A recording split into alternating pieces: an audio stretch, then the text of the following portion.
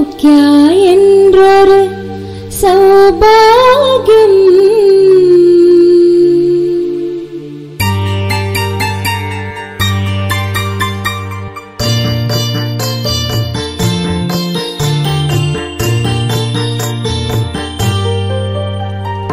சௌக்கிய என்றொரு சௌபாகியம் நாம் பெற்றிடச் செய்தோம் பெரும் பாக்கியம் சௌக்கியா என்றொரு சௌபாகியம் நாம் பெற்றிடச் செய்தோம் பெரும் பாக்கியம் உற்றிடுவோம் ஓர் உண்மை நிதி தன்னை உணர்வதுதானே வாழ்வின் கதி உற்றிடுவோம் ஓர் உண்மை நிதி தன்னை உணர்வது தானே வாழ்வின் கதி சௌக்கியா என்றொரு சௌபாகியம் நாம் பெற்றிடச் செய்தோம் பெரும் பாக்கியம்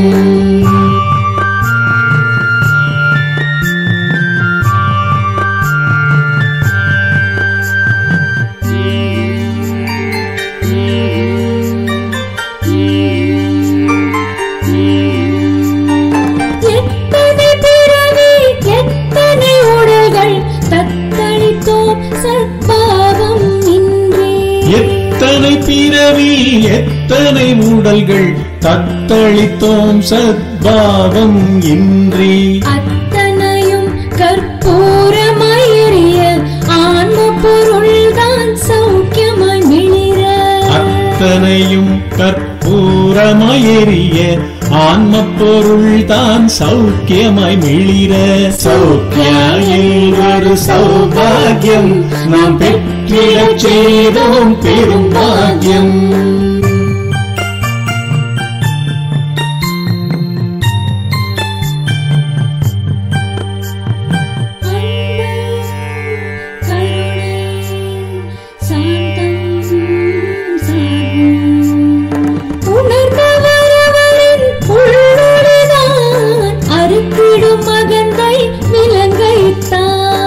உணர்ந்தவரவரில் உள்ளொளிதான் அறுத்திடும் அகந்தை விலங்கைத்தான் ஏற்றிடு ஒளி சமுதாயத்திலே பணியாற்றிடு ஆன்ம உணர்வினிலே ஏற்றிடு ஒளி சமுதாயத்திலே பணி ஆற்றிடு ஆன்ம உணர்வினிலே சௌக்கியா என்றொரு சௌபாகியம் நாம் பெற்றிடச் செய்தோம் பெரும் பாக்கியம்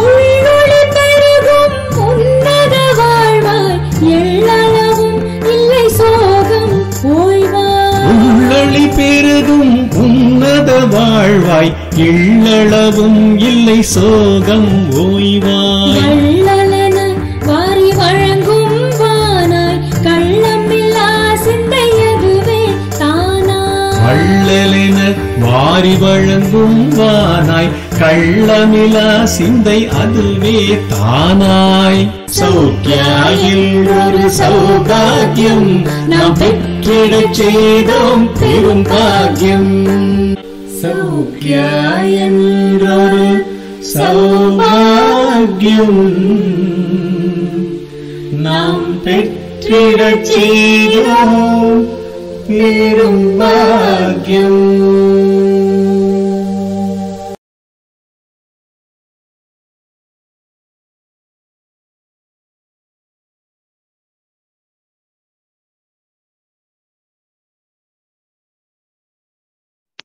அனைவருக்கும் வணக்கங்கள்.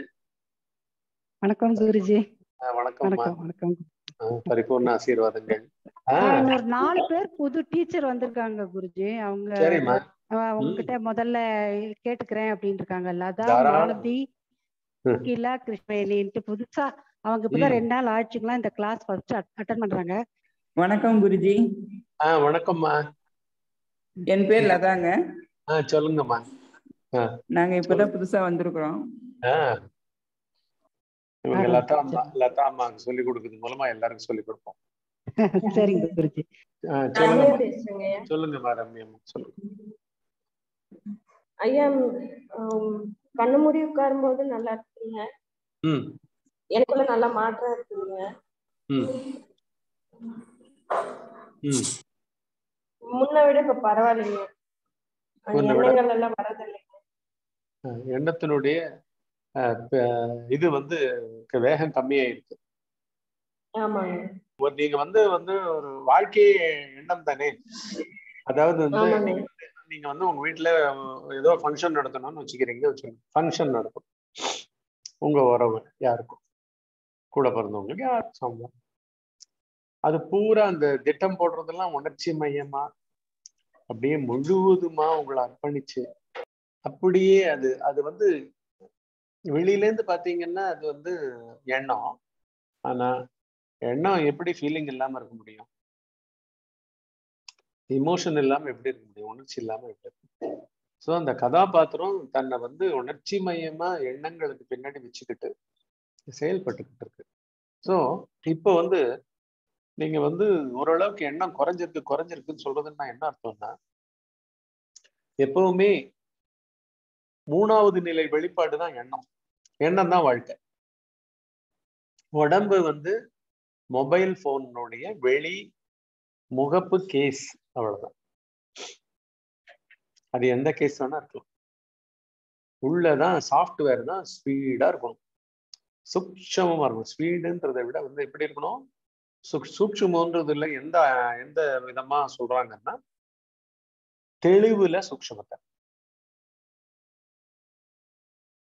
தெளிவுல சூட்சமத்தை. ஒரு பொருளினுடைய அர்த்தம் முழுசா உள்ள போயிருந்ததுன்னா, உங்க ஹிருதயமாவே மாறி இருந்ததுன்னா, எல்லாம் உற்பத்தி ஆகுது ஹிருதயத்துல இருந்து. ஹிருதயத்தை மூடி மறைக்கிறது எண்ண ஓட்டம், அதுக்கு கீழே மறைக்கிறது உணர்ச்சிகள், அதுக்கு கீழே மறைக்கிறது அனுபவித்தவர். இப்படி வந்து வெங்காயத்துக்கு மேல உரவரையா இருக்க மாதிரி இப்படி போயிட்டு இருக்கு. இப்ப நீங்க நல்லா பண்ணி எண்ணம் குறைஞ்சிருக்கு சொன்னீங்கன்னா, முதல்ல வெறும் எண்ணம் குறைஞ்சது தெரியும். அதுக்கப்புறம் அந்த உணர்ச்சிகள்ல நீங்க வேகமா இயங்க மாட்டீங்க. நான் பிடிச்ச முயலுக்கு 3 கால் தான் வாதிடுற மாதிரி உங்க எண்ணங்கள் வேகம் இருக்காது. விட்டு பார்ப்பீங்க. அதுதான் லைஃப்லயே ஃபர்ஸ்ட் விட்டு பார்க்கறதா இருக்கும். உணர்வு விட்டு பார்ப்பீங்க. சரி, நம்ம இதை வந்து நிர்பந்திக்காம தான் இருந்து பார்ப்போமே, கம்பல் பண்ணாம இவங்க கிட்ட அப்படின்னு இருப்பீங்க. பாத்தீங்கன்னா பெரிய மாற்றம். அவங்க நிர்பந்தத்துக்கும் ஆட்பட மாட்டாங்க. இன்னும் உங்களை ஃப்ரீடமா பார்ப்பாங்க. அவங்க கிட்ட எந்த எதிராளியோ யார்கிட்ட இதெல்லாம் பண்றீங்களோ அவங்க கிட்ட உங்க மேல இது நாள் வரைக்கும் அந்த மனப்பான்மையை மாறிடும். இது நம்ம உள்ள உட்கார்றதுனால நடக்கும். நீங்க உள்ள உட்கார என்ன ஆகும்னா, உணர்ச்சிகள் வேகம் குறைஞ்சு போயிடும். அதனால எண்ணங்கள் வெறும் சத்தம், இறைச்சல். மேக்ஸ் ஒரு சத்தம், சயின்ஸ் இன்னொரு சத்தம், லாங்குவேஜ் ஒரு சத்தம், புரியுதா? இதெல்லாமே சத்தங்கள் தான். எண்ணங்கள்லாம் சத்தங்கள். ஆனா சத்தங்களுக்கு உண்டான அர்த்தங்கள் இருக்கு பார்த்தீங்கன்னா, அதுதான் உணர்ச்சி. அது என்ன இருக்கு, உடம்போடய சேர்ந்து போச்சு, அந்த கதாபாத்திரத்தோட சேர்ந்து போய் கிடக்கு. அதனாலதான் வேகம் வருது, எண்ணங்களுக்கு வேகம் வருது. எண்ணங்கள் பெருகி ஓடு காட்டாரு போல, சர்ரு சர்ரு சர்ரு. உங்க தெருவுல இறங்கி நீங்க நடக்கிறதுக்குள்ள 100 சைக்கிள் இப்படியும் அப்படி இப்படி போயிட்டு வந்தா என்ன பண்ணுவீங்க? கத்திடுவீங்கல்ல, கொஞ்சம் விடுங்கப்பா, கொஞ்சம் வழியை விடுங்கப்பா, இப்படி வழி மறிக்கிறீங்களேன்னு வைங்கல்ல. அத்த போல வந்து நம்ம பெருக்கிக்கிட்டு இருக்கோம்.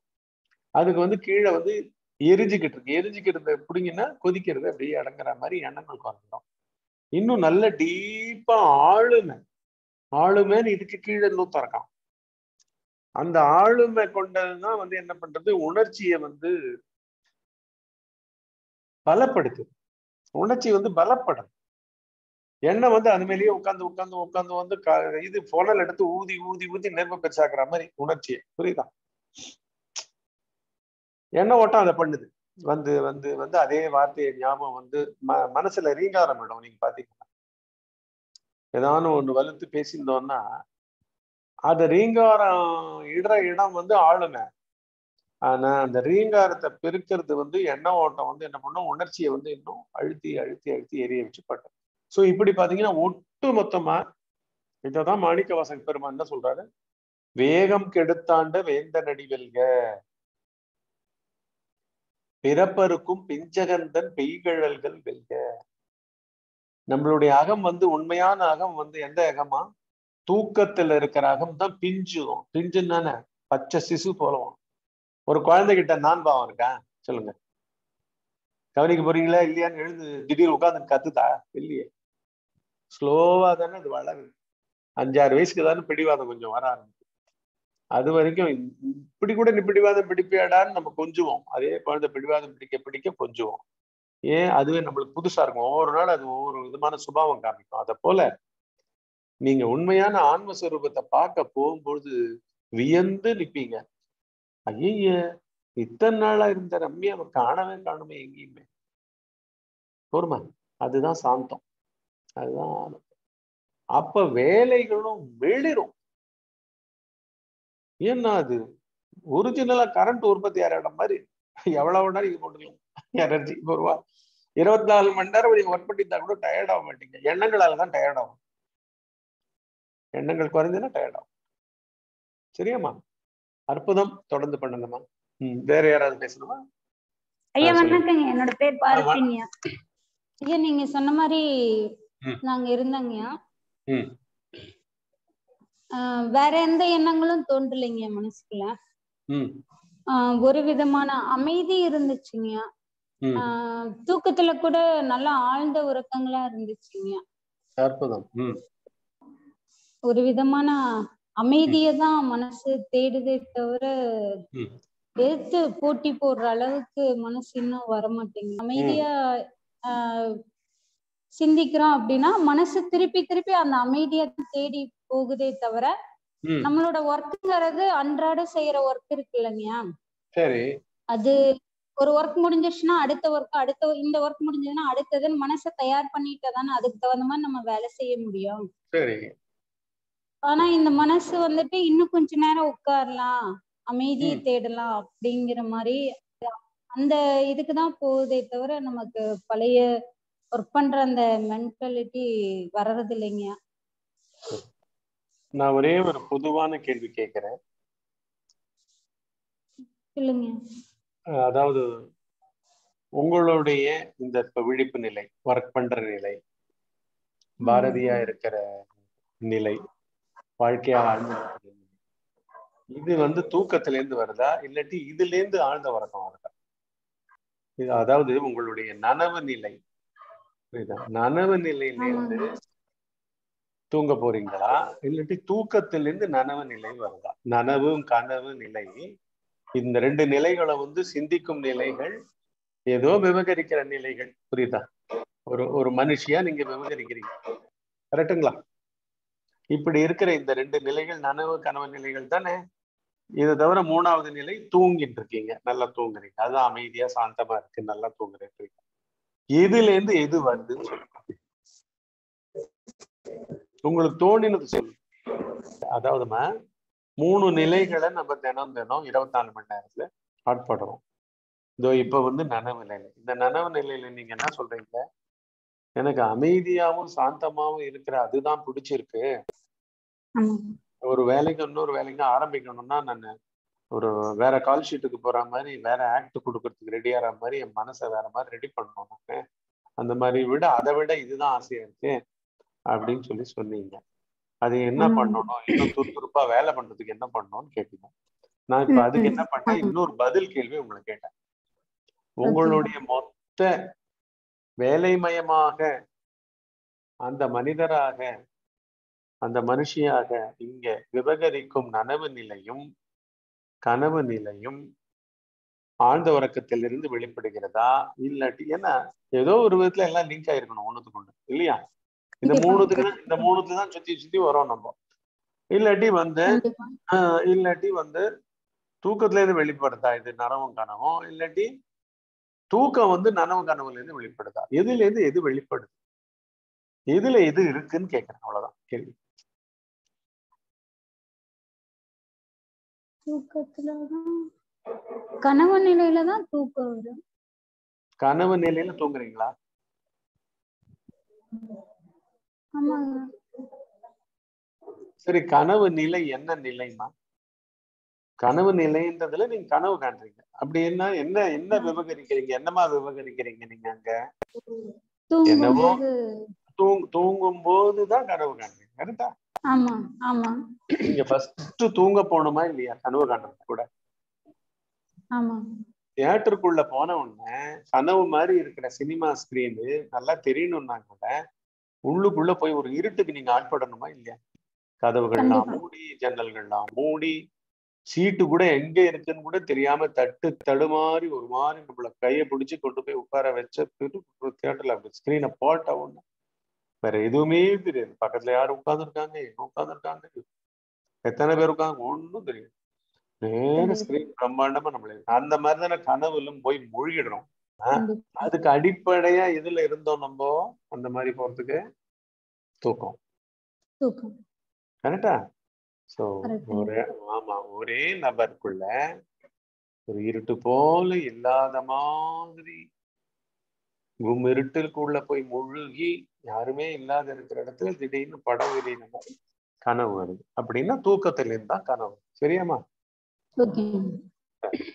இப்போ கனவு இல்லாமையும் நீங்க முழிச்சுக்கிறீங்க. எல்லா நாளும் கனவு கனவு.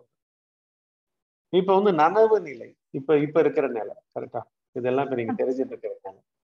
இந்த நிலையில நீங்க சுறுசுறுப்பா வாழறதுக்கு தான் இப்ப வந்திருக்கீங்க. சுறுசுறுப்பாவும் வாழறதுக்கு, ஜெயிக்கிறதுக்கு, மேன்மை அடைவதற்கு எல்லாத்துக்கும் சேர்த்து வந்திருக்கீங்க. சரியா? பாரதிய எல்லா விதத்திலையும் செழுமை அடைய வைக்கணும். இதுக்கு நடுவுல ஏதாவது ஆன்மீகம் இருந்தாலும் தெரிஞ்சுக்கலாம்னு வந்திருக்கு. கரெக்டா? அப்படி வந்திருக்கும் போது இந்த நனவு நிலை இது தூக்கத்துல இருந்து வருதா? அதாவது கனவு இல்லை. உங்களுக்கு கனவு இல்லாம எழுந்துக்கிறீங்க. புரியுதா? தூக்கத்துல இருந்து நனவு வருதா இல்லாட்டி நனவுல இருந்து தூக்கம் உற்பத்தி ஆச்சா? இதுல இருந்து எது உற்பத்தி ஆச்சு? எங்க இருந்து? தூங்கி எழுந்த பிறகுதான் அதுவும். அப்படின்னா அதாவது எங்க அறவே பாரதி மாத்திரம் இல்ல, பாரதி இயங்குகின்ற உலகம் கூட தூக்கத்துல இருந்தீங்களா? யாராவது இருந்தீங்களா? பாரதி இருக்கீங்களா? நல்லா வேலை பண்ற பாரதியோ, நல்லா வேலை பண்ணாத பாரதியோ, நல்ல பெயர் எடுத்து புகழ் எடுக்கிற பாரதியோ இல்ல ஒரு பாரதியும் இல்லாம இருக்கீங்களா? எது தூக்க அனுபவம்ன்றது என்ன அனுபவம்? ஒன்றுமற்ற தன்மை. இது உண்மையா இல்லையா? ஒன்றுமே இல்லை. நல்லா வேலை பண்ணணும்னு நல்ல டிரைவோட இருக்கிறவங்க அப்படின்றது இங்க நனவு நிலையில உலகம் சொல்லி கொடுத்து போட்டி போட்டு நல்லா முன்னேறு ஓடு ஓடு ஓடு ஓடு. புரியுதா? ஆனா நம்ம என்ன சொல்றோம்? ஃபர்ஸ்ட் ஓடுறவன் இருக்கட்டும், ஓடுறவன் யாரு, நின்றுட்டு இருக்கிறவன் யாரு, தூங்குறவன் யாரு, நினைக்கிறவன் யாரு அப்படின்லாம் பார்க்க சொல்றோம். எல்லாமுமே நினைப்பு தானம்மா. அது ஒத்துக்கிறீங்களா? உங்களோட வாழ்க்கைன்றது காத்தால எழுந்து நல்லா தூங்கினீங்கன்னா கூட அதை கூட ஒரு நினைப்புக்குள்ள கொண்டு வந்து தானே பாக்குறீங்க. அப்பா நல்லா தூங்கினோம்பா அப்படின்னு எழுதுக்கிறீங்க. இல்ல நல்லா தூங்கலப்பான்னு சொல்றீங்க, அதுவும் நினைப்பு தான். ஒரு செயலை நல்லா செஞ்சு முடிச்சீங்கன்னா நல்லா முடிச்சேன், இல்லப்பா முடிக்கலப்பா, அரைங்குறையமா இருக்குப்பா, எப்ப முடியுமோ அப்படின்னு ஒரு குறை அப்படிலாம் இருக்கு. எல்லாத்தையுமே நம்ம கிட்ட இருக்கிற எண்ணுபவர், நினைப்பவர், அவர் என்ன பண்ணிடுறாரு? கடைச்சரக்கு மாதிரி கடையில ஏதாவது மொத்தமா பொருள்களை வாங்கி விற்க போறாங்கன்னா எல்லாத்தையும் ராத்திரியா உட்காந்து லேபிளை ஒட்டி பிரைஸை ஒட்டி அங்கங்க ஒவ்வொரு ஷெல்ஃப்லையும் அடுக்கி வைக்கிற மாதிரி நம்மளையே பிரிச்சு, நம்மளுடைய நனவு நிலை வாழ்க்கையை பிரிச்சு லேபிள் ஒட்டி பிரைஸ் ஒட்டுற மாதிரி அர்த்தம். அதுல என்ன பிரைஸ்ன்னு பாத்தீங்கன்னா அர்த்தம் தான் பிரைஸ். புரியுதா? நம்ம ஒவ்வொரு விஷயத்துக்கும் கொடுக்கிற முக்கியத்துவம் தான் அதனுடைய விலை மதிப்புகள். இப்படி ஒட்டி உட்கார்ந்துகிட்டு இருக்கோம் நம்ம. எதனால? திங்கிங்னால. சோ திங்கிங் பின்னாடி திங்க் பண்ற பாரதி யாருன்ற ஒரு உண்மை தெரிஞ்சா உங்களுக்கு எல்லாமே தெரியுமா இல்லையா? செழுமையாக செயல்படுதல். நீங்க என்ன டீச்சரா இருக்கீங்கம்மா? எந்த சப்ஜெக்டுக்கு? தமிழ் ஆசிரியர். தமிழ் ஆசிரியர். உங்களுக்கு தெரியும் ஓரளவுக்கு இப்ப நல்ல ஃபவுண்டேஷன் உங்களுக்கு இருக்கும் இல்லையா? எழுத்து, அசை, சொல் அப்படின்னு லைனா கரெக்டா அப்படின்னு அது கட்டுற விதம், அதனுடைய ஓசை நயம் எல்லாம் உங்களுக்கு நுட்பமா தெரியுமா இல்லையா? உங்க கூட ஜாயின் பண்ணிருப்பாங்க உங்க ஃப்ரெண்டு மேக்ஸ் டீச்சரா இருப்பாங்க.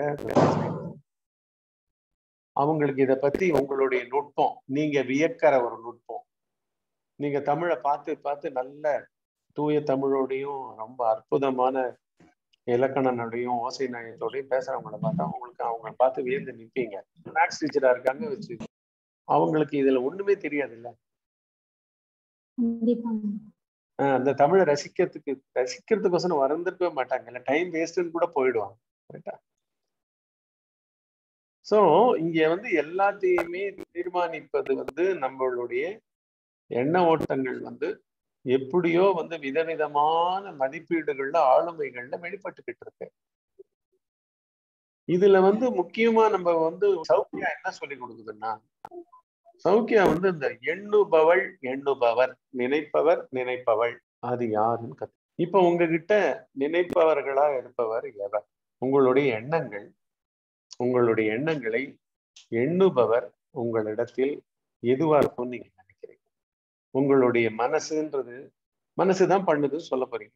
என் மனசுலதான் ஒரே நினைப்பா போயிட்டு இருக்கு அப்படின்னு பாருங்க. இந்த மனசுன்றது உள்ள இருக்கா, உடம்புக்குள்ள இருக்கா, தலைக்குள்ள இருக்கா, நெஞ்சு கூட்டுல இருக்கா, எங்க இருக்கு, என்ன விஷயம்? ஏதாவது லொகேஷன் சொல்லியிருக்காங்களா? இப்ப நீங்க நினைக்கிறீங்கல்ல, இது கேட்ட உடனே யோசிக்கிறீங்கல்ல, அது எங்க நடக்குது? அது எங்க நடக்குது? உங்களுக்குள்ள நடக்குது. அவ்வளவுதான் இல்லையா? உங்களுக்கு வெளியில நடக்கலையா? வெளியில இருக்கிற வெட்டார வெளியில உங்க பார்வை வெளில கண்ணு திறந்திருந்தாலும் மனசு உள் பக்கம் பார்க்க ஆரம்பிச்சிடுது இல்ல? அப்படின்னா எல்லாத்துக்கும் உள்ள போறீங்கல்ல. நீங்க வந்து எதையாவது பதில சொல்றதுக்கும் உள்ள போறீங்க, வாழறதுக்கும் உள்ள போய் எண்ணத்தை உபயோகிக்கிறீங்க. எண்ணமா மாறினாதான் நீங்க வாழற மாதிரியே நினைக்கிறீங்க. அதுலதான் நீங்க வந்து சுறுசுறுப்பா இருக்கிறதையும் தேடுறீங்க, டல்லானதையும் அதை வச்சுக்கிட்டு தான் புரிஞ்சுக்கிறீங்க. கண்டிப்பாங்க. சோ எல்லா ஒப்பிடுதல்களும் எல்லா சகலமும் எண்ணன்ற ஊடகத்தை தவிர வேற ஏதாவது நம்ம கிட்ட இருக்கா? இப்ப அது ஒண்ணு வந்து யார் திங்க் பண்றாங்கன்றது தெரிஞ்சு போச்சுன்னா, எண்ணுபவர், யோசிப்பவர், சிந்திப்பவர், நினைப்பவர் யாருன்னு தெரிஞ்சு போச்சுன்னா, எனக்குள்ள இருக்கும் எது வந்து என்னை நினைப்பவராக, நினைத்தலாக, நினைப்புக்குள் மயமாக, வாழ்வாக, வாழ்க்கையாக, இதை தவிர வேற ஏதாவது வாழ்க்கை இருக்கா சொல்லுங்க பார்க்கலாம். நான் இப்ப எக்ஸ்பிளைன் பண்ணிட்டேன் இல்ல ஃபுல்லா. இதை தவிர உங்க வாழ்க்கைன்றது என்ன? யாருடைய வாழ்க்கையுமே என்ன சொல்லுங்க. இதுதானே வாழ்க்கை. இது வாழ்க்கை. இவ்வளவுதானே வாழ்க்கை. ஆமாங்க. இவ்வளவுதான் வாழ்க்கைன்னா நம்மளுடைய எங்க தேடணும், இத எங்க பார்க்கணும்ன்றது கூட எல்லையை கொண்டு வந்துட்டோமா இல்லையா? அப்போ கண்டிப்பா எங்க கொண்டு வந்திருக்கோம்? இப்ப எல்லை எங்க இருக்கு? நமக்குள்ள இருக்கு. பியூட்டிஃபுல். உள்ளுக்குள்ள ரெண்டு சொல்றோம் நம்ம. ஒண்ணு வந்து சும்மா இருந்தோம், இன்னொன்னு உள்கடை. இந்த உள்கடைன்ற வார்த்தை ஆக்சுவலா வந்து சும்மா இருந்தீங்கன்னா கடவுளாவே மாறுற உள்கடை. கடவுளை திருப்பி போட்டீங்கன்னா உள்கடை. சரியா? சரிங்க. இப்ப வந்து சும்மா இருப்பவர் அப்படின்றவர் யார்? இப்ப இதுதான் வந்து 6வது டெக்னிக். அதை போய் நேர பார்த்துருவோமா? சும்மா இருப்பவரை நான் என்ன பண்றேன், ஒவ்வொரு விசார உத்தியிலையும் உள்பார்வையை கூட்டிக்கிட்டே போறேன். ஒவ்வொரு டெக்னிக்குமே வந்து அதுக்கு உண்டான ஒரு நுட்பத்தை கொண்டது. புரியுதுங்களா? நீங்க என்ன பண்ணுவீங்க, எடுப்புலயே யாப்பு இலக்கணம் எல்லாம் ஒரே நாள்ல முடிச்சிருவீங்களா? முடிக்க மாட்டீங்கல்ல. ஒரு நாள் வந்து எழுத்துன்னு ஆரம்பிச்சீங்கன்னா எழுத்தையே வந்து ஒரு இழுன்னு இழுப்பீங்களா இல்லையா? ஒரு 2-3 கிளாஸுக்கு. அதுல இருந்து அப்புறம் ஆசை, அப்புறம் ஆசை இல்லைவீங்க, அப்புறம் ஆசையில வேறுபடுத்தி காமிப்பீங்க. ஏகப்பட்டது ஓடும்ல தமிழ்ல. கரெக்டா? ஏன்னா அவங்களுக்கு ஜீரணிக்கிற கெப்பாசிட்டி கொடுக்கணும்ல. அதனால நம்மளும் என்ன பண்றோம், இந்த உத்திகளை வந்து நிறைய உத்திகள் வச்சு நீங்க மொத்தம் ஆர்வம் எடுத்துக்கிட்டீங்கன்னு வச்சுங்களேன், பிரசிடென்ட் கிட்ட மெடல் வாங்குற டீச்சரா மாறிடுவீங்க. பிரசிடென்ட் ஆஃப் இந்தியா உங்க பள்ளி சார்பு. ஏன் சந்தேகப்படுறீங்களா? அதுதானே. கண்டிப்பா நாங்க தினந்தோறும் வாங்கிட்டு தாங்க இருக்கிறோம். என்னதுமா அவார்டா? ஆமாங்க ஆமாங்க கண்டிப்பா. ஒவ்வொரு மாணவனும் வெளியில போய் உங்களால ஏதானோ உங்க நீங்க கத்து கொடுத்ததுனால படிக்கிறோம்னு சொல்ற ஒவ்வொன்றும் எங்களுக்கு அவார்டு தானேங்க. ஆமா, ஆனா கத்து கொடுத்து அவர் வந்து அதுல மெருகேறி அவர் வெளி உலகத்துல போய் பெருமை ஈட்டுவதும் பணம் ஈட்டுவதும் பதவி பெறுவதும் அதெல்லாம் சகஜமான அதனுடைய வெளிப்பாடுமா. ஆனா ஏறி வந்த படி கொடுத்த மரம், கனி கொடுத்த காய் கொடுத்த மரம், அதுக்கு என்ன பெருமை? அதுக்கு என்ன பெருமைன்னா அது வந்து உள்ள கழிக்கிறது தான் பெருமை. கரெக்டா? இந்த பையன் கொண்டு வரதோ அந்த பொண்ணு கொண்டு வரதோ அப்புறம் நீங்க உங்களுடைய ஒரு நாள் வகுப்புகள் 6 வகுப்போ 7 வகுப்போ 5 வகுப்போ நீங்க போறீங்க, ஸ்கூலுக்கு போறீங்கன்னா உங்க ஜீவன் வந்து அதுல ஆனந்தம் பெறணும்ல. அது வெளியிலயா இருக்கு? இந்த பசங்க சொல்றது ஆக்சுவலா நீங்க தான் அதனுடைய உற்பத்தி ஸ்தானம். அந்த உற்பத்தி ஸ்தானத்துக்கு தான் நம்ம என்ன பண்றோம், கொஞ்சம் கொஞ்சமா டெக்னிக் மூலமா. இப்போ அடுத்த டெக்னிக் போயிடலாமா? குருஜி சொல்லுங்கம்மா. இல்ல என்னமோ டவுட் இருக்கு. என்ன விமலா இது வினோதினி பேசுறாங்க குருஜி. ஒரே நிமிஷம் குருஜி. பேசலாம். ஐயா வணக்கங்க ஐயா. வணக்கம்மா. அதான் இப்ப பாரதி மேம் சொன்னதே தாங்கய்யா, ஒரு விதமான அமைதி இருக்கு. அது கொஞ்சம் உட்காரும் போது முதல்ல இருந்த எண்ண ஓட்டங்கள்லாம் இப்ப இல்ல, ரொம்ப ஓரளவுக்கு கம்மியாயிருதான் இருக்கு. ரொம்ப கம்மியாகுதுன்னு சொல்லல, நான் ஓரளவுக்கு கம்மியாயிருக்கு. அப்புறம் அதுக்கப்புறம் அந்த எண்ண ஓட்டங்கள் குறையும் போது ஒரு விதமான அமைதி நம்மளுக்குள்ளேயே நம்மளால உணர முடியுது. அதுக்கப்புறம் அந்த அமைதி வந்து அந்த அடுத்தடுத்து செய்ய வேண்டிய வேலைகளுக்கு ஒரு எனர்ஜி சேவிங்ஸ் மாதிரி தான் நம்ம பண்றது. வந்து அடுத்தடுத்து செய்ய வேண்டிய வேலைங்களுக்கு நம்ம அந்த சும்மா இரு மூலியமா நம்மளுக்குள்ள ஒரு ஆற்றலையும் ஒரு சக்தியும் உருவாக்கிக்கிறோம். அதுக்கப்புறம் அந்த ஆற்றலையும் சக்தியும் நம்ம ஒரு ஆக்கப்பூர்வமான வேலைகளுக்கு உபயோகப்படுத்துறோம் அப்படிங்கறது நான் புரிஞ்சுக்கிட்டேங்க இந்த அந்த சும்மா இருந்து அதுல பண்றது விஷயத்துல இருந்து. இந்த இந்த உங்களுடைய புரிதல் கூட வந்து வழக்கமான ஒரு, அதாவது இதுக்கு இது இதுக்கு இது இதுக்கு இதுன்ற மாதிரி கணக்கு கத்து கொடுக்குற மாதிரி, சயின்ஸ் கத்து கொடுக்குற மாதிரி, இந்த சாப்டருக்கு அப்புறம் அடுத்த சாப்டருக்கு அந்த மாதிரி என்ன பண்றீங்க, வரி வரியா. புரியுதா? ஒரு சொல்லுக்கு அப்புறம் அடுத்த சொல்ல ரைட் சைட்ல படிச்சுட்டு போகணும்ல. நம்ம டெக்ஸ்ட் படிச்சாலும் சரி, இது படிச்சாலும் சரி, அடுத்த வார்த்தை வந்து முன் வார்த்தை இன்னும் விளப்போம், அதுக்கு அடுத்த வார்த்தை இன்னும் விளப்போம். ஸோ அப்படி படிச்சுட்டு போனா எப்பவுமே அர்த்தம், முழு அர்த்தம் வந்து படிச்சு முடிச்ச பிறகுதான் இருக்கு, அடுத்த வார்த்தையில தான் இருக்கு, முடிச்ச பிறகுதான் இருக்குன்ற மாதிரி.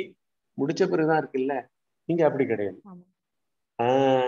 இங்க வந்து வெளியில படிக்கிற படிப்பு மாதிரி கிடையாது. இங்க எப்படி தெரியுமா, நீங்க எந்த இடத்துல நிக்கிறீங்களோ உள்ள அந்த இடமே வந்து ஆரம்பம் நடு முடிவு அற்ற முழுமையான ஃபுல் பீஸ். இப்ப வந்து ஒரு இது மைசூர் பாகு பண்ணிருக்காங்க வச்சுக்கோங்க, நல்லா ஃப்ரெஷ்ஷா பண்ணி ஆறி ஒரு மாதிரி ரெடியா. எந்த பீஸ் எடுத்தாலும் எல்லா இடத்துலயும் கரெக்டா பாகு கரெக்டா வந்திருக்கும்ல. எந்த இடத்துல எடுத்தா என்ன, இந்த ஓரத்துல எடுத்தா ஆரம்பத்துல எடுக்கணும்னு எதனா ஆரம்பம்னு இருக்கா? ஒண்ணுமே கிடையாது. அதா போல உள்ள மாத்திரம் நம்மன்னு சொல்லப்படுகின்ற நம்மளுடைய உண்மையான எண்ணுபவரை கடந்த உண்மை முகம், உணர்ச்சி மயமானவரை கடந்த உண்மை முகம், சரிங்களா? அப்புறம் அனுபவிப்பவர், இங்க இவங்க 3 பேரை கடந்த உண்மை முகம், அதுதான் உள்கடை. அந்த உண்மை முகம் வந்து எப்பவுமே இனிமையானது, ஆனந்தமானது, உடனடியானது. ஃபுல் புக்கு படிச்சுட்டு சொல்றேன்பா கருத்து அப்படின்ற மாதிரி நீங்க படிக்க வேண்டாம். எப்பவுமே ஜாலியா இருக்கும். இப்போ நான் வந்து எப்பயோ ஆரம்பிச்சு 10 வருஷம் கழிச்சுதான் நான் இதை அடைஞ்சேன். இல்லை, என்னுடைய 11ஆவது வயசுல முழுமையா நான் ஞானம் அடைந்தேன். அதுவும் இன்னைக்கும் தெவிட்டாத இன்பமா இருக்கு. சரியாம்மா? தெவிட்டாத இன்பமா இருக்கு. என்ன சிம்பிள். ஆனா இதை போட்டுட்டு என்ன பண்ணிட்டாங்க, காம்ப்ளிகேட் பண்ணிட்டாங்க ஆன்மீகவாதிகள். அவங்களால தான் நம்ம காம்ப்ளிகேட் ஆகிருக்கோம். படிப்பு மாதிரியே பாக்குறோம். புரியுதுங்களா? முன்ன விட இப்ப பரவாயில்ல, போன வாரத்தை விட இந்த வாரம் பரவாயில்ல, அதுக்கு முன் வாரத்தை விட போன வாரம் பரவாயில்ல, இப்படின்னு லீனியரா போறோம். வரி வரியா வார்த்தையா போயிட்டு இருப்போம்.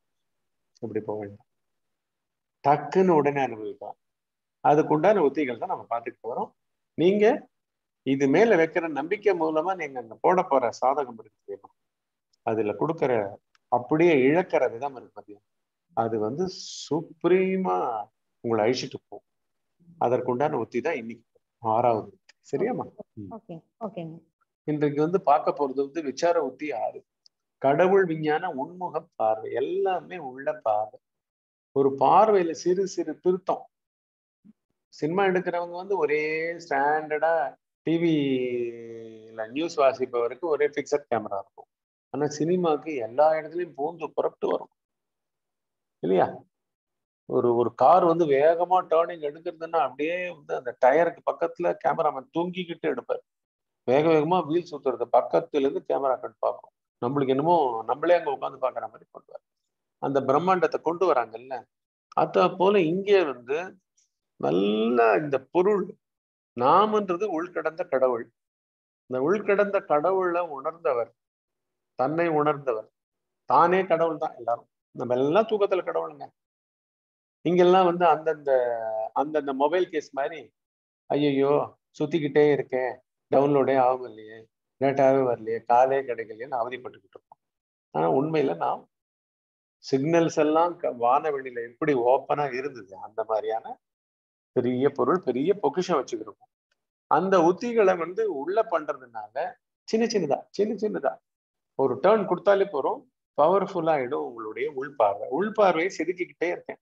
அது மூலமா செதுக்க போவது உள்கண்.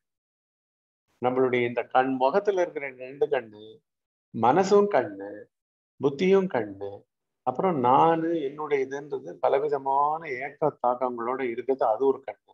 இந்த 5 கண்ணு பொய் கண்கள்.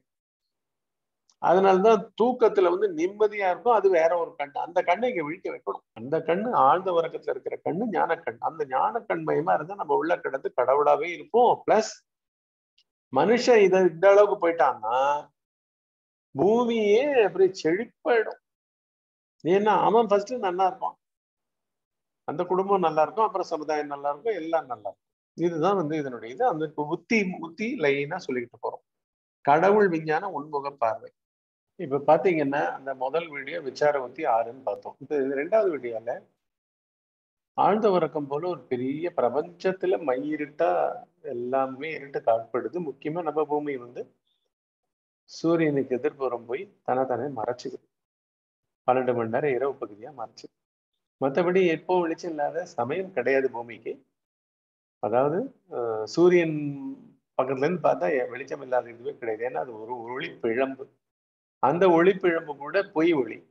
ஏன்னு கேட்டீங்கன்னா சூரியனுக்கோசரம் நம்ம இல்லை, நம்மளுக்கோசரம் தான் சூரியன். எப்படி நம்ம எண்ணம் மறைஞ்சதுன்னா 5 அறிவு மிருகங்கள் வரைக்கும் சூரியன் எல்லாம் அப்படி நிமிர்ந்து எதுவும் பார்க்கறது இல்லை. நம்ம மாத்திரம்தான் சயின்ஸ் புத்தகத்துல வச்சிருக்கோம். உபயோகத்துக்கெல்லாம் காத்தால எழுதுலேருந்து நைட்டு வரைக்கும் சூரியன்லேருந்து எலக்ட்ரிசிட்டி தயாரிக்கிறது எல்லாத்தையும், துணி காய போடுறதுலேருந்து எல்லாத்தையும் பண்ணிட்டு உட்காந்துருக்கோம். ஆனா இப்பேற்பட்ட நம்மளுக்கு உயிர்ப்பே கொடுக்குற அந்த சூரிய சக்தின்றது, உஷ்ணம்ன்றது நம்மளை உற்பத்தி பண்ணியிருந்தாலும் அது ஒரு ஜட இயக்கம். அதை விட சூக்குவமான இயக்கம் நம்ம கிட்ட உணர்ச்சி மயமா, எண்ண ஓட்டங்கள் நிரம்பியது, அனுபவங்கள் நிறைந்தது.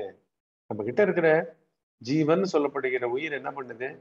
எண்ணமயமா, எமோஷன் மயமா, உணர்ச்சி மயமா அனுபவங்களை தனக்குள்ள சேகரிச்சு இன்ப துன்பங்கள் ரெட்டையா போகுது இல்லைங்களா? ஆக்சுவலா அந்த ரெட்டையா இருக்கிற அனுபவங்கள் தூக்கத்துல பிரபஞ்சத்தோட 2.5 இருட்டு போல கலந்து கிடக்கு. விழிப்பு நிலைன்றது இந்த பதிஞ்சு கிடந்த புள்ளிகள் எல்லாம் ஒன்றாய் சேருவதுதான். நம்ம இங்க ஒரு மனிதனையும் போட்டோம், இங்க ஒரு டைனாசர் மிருகத்தையும் போட்டோம். எல்லா உயிரினங்களுமே அவைகள் தத்தம் வாசனைகளிலிருந்து தோன்றும் வெளிப்பாடுகளை தவிர, நீங்கன்றது இந்த நிமிஷம் எண்ணம். அந்த எண்ணத்துக்கு பின்னாடி ஏதோ உங்களுக்கு ஒரு உணர்ச்சி இருக்கும். அந்த உணர்ச்சிக்கு பின்னாடி எதையோ விரும்புபவர், நாடுபவர், வெறுப்பவர் யாரோ இருப்பாங்க. யாரோ ஒருவராக ஒட்டுமொத்தமாக தன்னை பாவித்துக் கொள்ளாமல் நீங்க ஒரு எண்ணமாக கூட இருக்க முடியாது செகண்ட்ல. இந்த எண்ண கூட்டங்களின் குவியல் நனவு நிலையாவும் வருது, தூங்கின பிறகு கனவு நிலையாவும் வருது, ஆழ்ந்த உறக்க நிலையாவும் அதுதான் வருது. அங்க ஒண்ணு இல்லாம போறதும் பதிவுகள் தான். அப்புறம் அதுல இருந்து கனவா வர்றதும் பதிவுகள் தான். அப்புறம் இன்னொரு இது வந்து நனவு நிலையா வர்றதும் பதிவுகள். எல்லாமே பதிவுகள், ஒட்டுமொத்த பிரபஞ்சமுமே பதிவுகள்.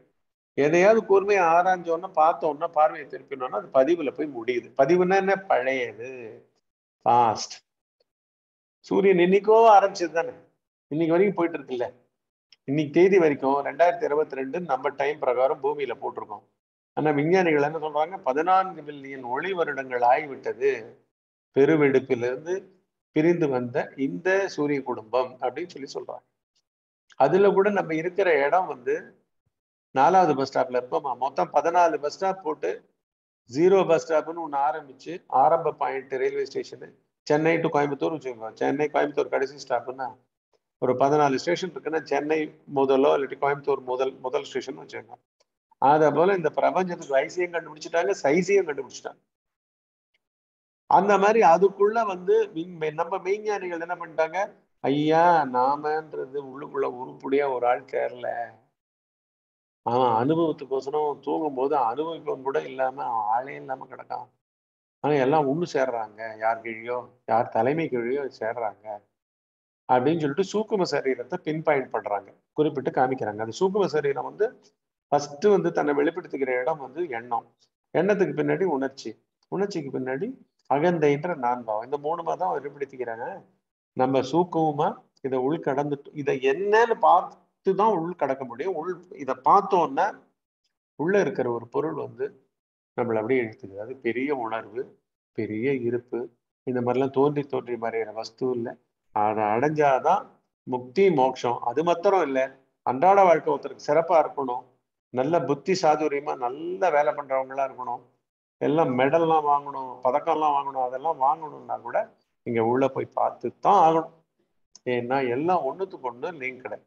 இப்போ நீங்க உங்களுடைய எண்ணத்தை ஹேண்டில் பண்ணாம உங்க வீட்டுல ஒரு கருத்து வேறுபாடை நீங்க எப்படி வந்து எதிர்கொள்வீங்க? சொல்லுங்க பார்க்கலாம். முடியுமா? உங்க வீட்டுல கருத்து, எல்லார் வீட்லயும் எல்லாரும் கருத்து வேற்றுமை வரும். கணவன் மனைவிக்கு வரும், உடன்பிறப்புகளுக்கு வரும், எல்லாருக்கும் வரும், பக்கத்து வீட்டுக்காரங்களுக்கு வரும், ஆபீஸ்ல வரும், எல்லா இடத்துலையும் என்னமும் வரும். அத நீங்க அது என்னது இது, ஏன் இப்படி சொல்றாங்க, நம்மளது ஒத்துக்க மாட்டேன்றாங்களே அப்படின்னு உங்களுக்குள்ள ஒரு தாக்கம் வரும் பொழுது, அந்த தாக்கமுற்றவர் வந்து ஒரு எண்ணம் தானே. சோ அவர் யாருன்னு கண்டுபிடிச்சிட்டா எல்லாத்துக்கும் ஒரு முடிவு வருது இல்ல. வெறும் முடிவு இல்ல, ஃபர்ஸ்ட் வந்து உங்களது வந்து ஆக்கமயமா நீங்க வாழ்வீங்க இல்ல, உங்களை யாரும் நிறுத்த முடியாதுல்ல. அதுதான் இங்க அதனுடைய பியூட்டி. இந்த 3 தான் எக்ஸ்பீரியன்ஸ், ஃபீலிங், அனுபவம், உணர்ச்சி, எண்ணம். இதெல்லாம் சேர்ந்ததுதான் இந்த பிரபஞ்ச மனம். இதுல வந்து ஒரு கங்கா. சுவாமிஜி, நான் அம்சியானி பேசுறேன் சுவாமிஜி. சொல்லுங்கம்மா. சுவாமிஜி, அப்படி ஒரு வீட்டுல வெளியில ஆபீஸ்ல எதுனாலும் நாம வந்துட்டு இப்போ உங்களோட கூடுதல் வந்ததுக்கு அப்புறம் நம்ம இந்த பக்கம் யாருமே கிடையாது, இந்த பக்கம் யாருமே கிடையாதுங்கிறப்ப அமைதியாயிடுறோம் இல்லையா? இதே வந்துட்டு 24 hours நம்ம டார்ச்சர் அனுபவிக்கிறோம். ஒரு டைம் நம்ம உணர்ச்சி வயப்பட்டாலும் முடிஞ்சிச்சு அந்த மாதிரி இருக்கிறப்ப, இப்ப டெய்லி பிராக்டிஸ் கொண்டுட்டு வரப்ப வந்து அந்த சைடு யாரும் இல்லை, இந்த சைடு யாரும் இல்லை, யாரும் இல்லை, டூயரும் இல்லை, திங்கரங்க இல்லை. அதை பிராக்டிஸ் டெய்லி கொண்டுட்டு வர்றப்ப நம்ம அமைதி ஆயிடுறோம். சொரூபத்திலேயே இருக்கிறப்போ நம்ம எந்த பிரச்சனையுமே கிடையாது. ஏன்னா அடுத்த நிமிஷமே அவங்க வந்துட்டு நம்ம கிட்ட வந்து சாதுவா பேசுவாங்க நம்ம சொரூபத்துல இருக்கிறப்ப. ஏன்னா அவங்களோட இதை அவங்க உணர்ந்துருவாங்க, இது நம்ம அன்பேஸ்டா நம்ம வந்து அவங்கள வந்து இது பண்ணிருக்கோம், டிஸ்டர்ப் பண்ணிருக்கிறோம் அப்படின்னு சொல்லிட்டு. ஸோ ஒவ்வொரு குடும்பத்திலையும் ஹஸ்பண்ட் ஒய்ஃபாகட்டும் குழந்தைகளாகட்டும் இது கொஞ்சம் கொஞ்சமா நம்ம இம்ப்ரூவ் பண்றப்போ நம்மளோட சர்க்கிள் பூராமே வந்து மாறிடும். கண்டிப்பாமா, கண்டிப்பா. இது வந்து நம்ம வந்து பிராக்டிகலா நான் உணர்ந்து இருக்கிறேன். ஏன்னா முதல்ல வந்து எப்ப பார்த்தாலும் நம்ம சரியா சண்டை போடுறப்ப எவ்வளவு உணர்ச்சி வயப்படுவோம். நம்ம மேல எந்த தப்புமே இல்லாதப்ப நம்ம எதுக்கு நம்ம இவங்களுக்கு இது பண்ணி போகணும். அப்ப இப்ப வந்துட்டு நானும் இல்ல நீயும் இல்ல, நம்ம எதுக்கு வேஸ்டா இது பண்ணிட்டு கிடக்கணும். நம்ம எப்பவுமே வந்து இந்த சொரூபத்தை உணர்றதுக்குதான் நம்ம இங்க வந்திருக்கிறோம், இந்த பிறப்பை எடுத்திருக்கிறோம். நம்ம அதை விட்டு போட்டு நம்ம மத்த எல்லாமே பண்ணிட்டு இருக்கிறோம் அப்படின்னு அந்த ஒரு நிமிஷம் உணர்ந்தோம்னா நம்ம இந்த உலகியல் வாழ்க்கைக்குள்ள போகவே முடியாது. ஏன்னா உண்மை எதுன்னு நமக்கு தெரிஞ்சு போச்சு. அப்புறம் நம்ம எதுக்கு யாருகிட்ட பேச முடியும்? நம்ம இறைவன்கிட்ட மட்டும் பேச முடியும். ஆமா, அது உங்க சொரூபம் தான். அது ஒண்ணு. இன்னொன்னு பாத்தீங்கன்னா வந்து இது வந்து 2 பேருக்கு கருத்து வேற்றுமை ஏற்படும் பொழுது நீங்க உள்ளுக்குள்ள திரும்பினவர் உங்களுக்கு வந்து நல்லா தெரிஞ்சிருக்கும். இது வந்து நம்ம பேச பேச பெருசாகும். இந்த இடத்துல நம்ம வந்து மௌனத்தை கடைபிடிக்கணும். அப்படி நீங்க தான் ஆட்படுவீங்க மௌனத்துக்கு. அப்ப கூட என்ன விட்டு கொடுத்து ஆட்படுவீங்க. என்ன சொல்லுவீங்க? நீங்க சொல்றதுதான்யா கரெக்ட், நீங்க சொல்றதுதான்மா கரெக்ட், என்ன மன்னிச்சிடுங்கன்னு சொல்றது கூட நம்ம வெக்கப்பட வேண்டாம். ஏன்னா நிறைய அந்த உண்மைகள்ல ஒரே ஒரு உண்மையா எப்படி இப்படி போய் முடியும்னா, எண்ணத்துல எண்ணுபவன் இல்லைன்ற ஒரு உண்மையா போய் முடியும். உணர்ச்சியில உணர்ச்சி மயமா இருக்கிறவன் உடம்புல எவனும் இல்லைன்னு போய் முடிய போகுது. அதுக்கப்புறம் அனுபவிப்பவனே இல்லைன்னு முடிய போகுது. ஏன்னா இதெல்லாம் வந்து உண்மையா இருந்தா நம்ம தூக்கத்துல இவங்க எல்லாம் உட்கார்ந்துக்கணும், நம்மள தூங்க விடக்கூடாது. அந்த உடம்ப கரெக்டா சாகவும் விடக்கூடாது, தூங்கவும் விடக்கூடாது. இப்போ அனுபவிப்பவன் உண்மையா இருந்தா எனக்கு சாவுன்ற அனுபவம் வரக்கூடாது அப்படின்னு சொல்லிட்டு அந்த உடம்ப உட்கார்ந்து உயிரை வெளியே விடக்கூடாது. கரெக்டா பண்ணணுமா இல்லையா? கண்டிப்பா. இப்போ நம்ம என் வீடு இது, நான் இந்த வீட்டை விட்டு போக மாட்டேன்னு அடம் பிடிக்கிறோம். அந்த மாதிரி உடம்ப விட்டு உயிரை வந்து போறதுக்கு உயிரா நான் இல்லை, நான் வந்து திங்க் பண்றேன், நான் திங்கர் தான் உயிர், நான் தான் உயிர் அப்படின்னு சொல்றவன் வந்து ஏன் ராத்திரியே ஓடி போடுறான்? தூக்கத்திலேயே ஓடி போடுறவன நம்பி நம்ம வாழ்க்கைய எப்படி வாழ முடியும்? கரெக்டா? ஒரு தூக்கத்துக்கே ஓடி போயிடுறான், ஒரு அசதிக்கே ஓடி போயிடுறான். உடம்புல காணும் அவனை, யோசிப்பவனை காணும், உணர்ச்சி மயமா இருப்பவனை காணும், அப்புறம் அனுபவிப்பவனும் என்ன அனுபவிச்சா என்ன? விழிப்பு நிலையில நல்லா சாப்பிட்டீங்க, மத்தியானம் பார்ட்டி எல்லாம் வச்சு நடந்ததுன்னு வச்சுக்கோங்க. நைட்டு தூங்கினா என்ன பார்ட்டி? யாரு? ஏன்னா எவனுமே இல்லை, ஒத்தம் கூட இல்லை. சோ எல்லாம் வந்து துடைத்து விட்டார் போல இருக்கு. எது? சொரூபம், நிர்மலம். அது எண்ணுபவனையும் உணர்ச்சி மயமானவனையும் அப்புறம் அகந்தையும் கடந்திருக்கு, 4வதையும் கடந்திருக்கு, அனுபவிப்பவனையும் கடந்து. ஸோ அப்படி இருக்கிற ஒரு பொருளை வந்து தப்புன்னு நம்ம உணர்ந்துட்டோம்னா இங்கேயும் நல்லா இருக்கலாம். இப்படி நம்ம அடங்கிப்போம், நம்ம விட்டு கொடுத்துருவோம். ஆமா நீங்க சொல்றதான் கரெக்ட். ஏன்னா நம்மளுக்கு தெரியும், நம்ம அதை மத்தோட சொல்லலைன்னா இன்னும் வந்து 1/2 மணி நேரம் அவரை கோவப்படுத்த போறோம்னு அர்த்தம், அவர் 100 ஆர்குமெண்ட் போட போறாரு. இது வந்து ஒவ்வொரு குடும்பத்திலயும் இம்ப்ளிமெண்ட் கண்டிப்பா பண்ணியாகணும். ஏன்னா ஒவ்வொரு குடும்பத்திலயும் சொத்து பிரச்சனையும் கோர்ட்டு கேஸ் அலையறதும் அந்த அதுல அன்பே கிடையாது, அன்பு கிடையாது. எப்ப பார்த்தாலும் மணி மைண்டட், உணர்ச்சி வயப்பட்ட நிலைமையில தான் இருக்கும். சோ சின்ன குழந்தைகளுக்கு நம்மளே இப்படி இருந்தா அப்ப சின்ன குழந்தைகளை என்ன பண்ணும்? ஆமா, நம்ம தான் கொண்டு போய் கொடுக்கணும். அந்த 5 வயசு குழந்தை எப்படி விவான் எப்படி பண்றாங்க, அப்ப 5 வயசு குழந்தை கீழே அதுக்கு கீழேயே நம்ம வந்து நம்ம உங்க பார்த்தாலே போதும், அவங்க மாறிடுவாங்க கண்டிப்பா. இப்ப நமக்கு டெய்லி பிராக்டிஸ் கொண்டுட்டு வரணும். சில்ட்ரன்ஸ் எல்லா பக்கமும் கொண்டு போய் கண்டிப்பா கொண்டு வரணும். அதுதான் நம்ம ஸ்கூலா எல்லா இடத்துக்கும் போய் எல்லாரும் சொல்லுவோம். அம்மா சாந்தி அம்மா பேசுங்கம்மா. அதான் எங்க வீட்டுல முதல்ல எல்லாம் நம்ம வெளிய இது கேக்குறனாவே வீட்டுல அப்படி சொன்னவரு ஆல் தி பெஸ்ட் அப்படின்னு சொல்லி அனுப்புறாரு குருஜி. எனக்கு ஆல் தி பெஸ்ட் அப்படின்னு சொல்லி அனுப்புறாரு. அப்ப அதான் எவ்வளவு சேஞ்ச் ஆயிருக்குன்னு நான் சொல்ல வரேங்க. வீட்டுல நம்ம மகிழ்ச்சியோட அங்கிருந்து வரோம், அதாவது நம்ம மனசுக்குள்ள இருக்கு, வெளியே போய் இது வந்து நம்ம சொல்லணும், நம்மளுக்கு எல்லாத்துக்கும் இது போய் சென்று அடையணும்ட்டு. அப்ப வீட்டுல இருக்கவங்களும் நம்ம சந்தோஷமா அனுப்பிச்சு இன்னும் அது வந்து மாற்றம் அவங்களுக்குள்ளயும் நடக்குது குருஜி. அதுதான் நான் சொல்ல வந்தேன்.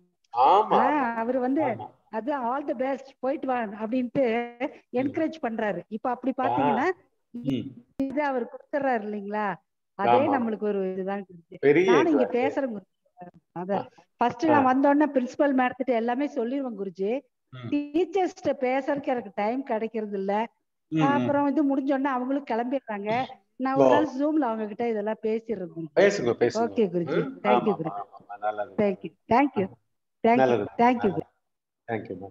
இப்ப பாத்தீங்கன்னா இந்த உத்தி என்னன்னு பாத்துருவோம். போன வாரம் பார்த்தது ஒரு உத்தி. எந்த உத்தியும் வந்து நீங்க எப்ப வேணா யூடியூப்ல இதெல்லாம் இப்பவே கூட லைவும் போயிட்டு இருக்கு, பழசெல்லாம் கூட பாத்துக்கலாம். சாந்திமா கிட்ட கேட்டு வாங்கிக்கோங்க. எதுவும் உடனே ஐயோ 6 ஸ்டெப் ஏற்கனவே போயிடுச்சா 5 ஸ்டெப் ஏற்கனவே போயிடுச்சான்னு நினைச்சுக்காதீங்க.